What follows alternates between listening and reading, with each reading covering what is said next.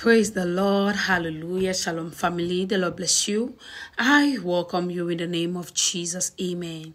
If you're seeing me for the very first time, you're welcome. This is the word and prophecy with Stephen Boy. If you're new, you're welcome. Thank you so much for taking a pause and clicking on this video. I pray that the Lord will bless you and meet you at the very point of your need in the mighty name of Jesus. Amen. And to you, my beloved returning subscribers, thank you so much for always stopping by. May God bless you in Jesus' mighty name. Amen. Hallelujah. Glory to God. Father, we thank you for this prophetic word to come. We pray that you will open the eyes of our understanding to receive this word and to work on it in Jesus' mighty name. Amen. Hallelujah. Glory to God. Now there is somebody, you are about to meet someone that will be so interested in you. But God says before you meet this person, you must work on your character.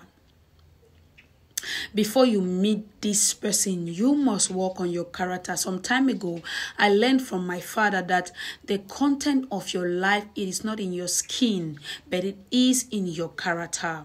The content of your life, it is not in your skin, but it is in your character. A lot of time as women, we take ourselves to beauticians and to fix our outer body, but inside of us, we don't have good character. We don't portray. Whenever we are put to the extreme, we exercise anger and a lot of impatience. God says somebody is about to come to you and will pick so much interest in you, but you must work on your character. To be a woman is to be a female, it's natural, but to be a woman is something you must learn.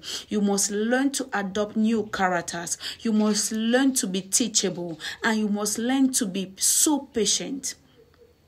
As a woman, you must learn to be so patient. The content of a woman's life, of a man's life, it is not in their skin, but it is in their character. I pray that this word that I speak to you, they are going to minister to you. They are going to speak to you wherever you need it in the name of Jesus.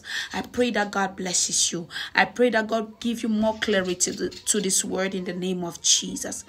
Amen. Now may the Lord bless you. May God keep you. May God cast his countenance to shine upon you. May God be gracious to you, and may God give you peace. In Jesus' mighty name, the shalom of the Lord, may nothing be missing for you, and may nothing be broken for you. You are blessed of God in Jesus' mighty name. Amen.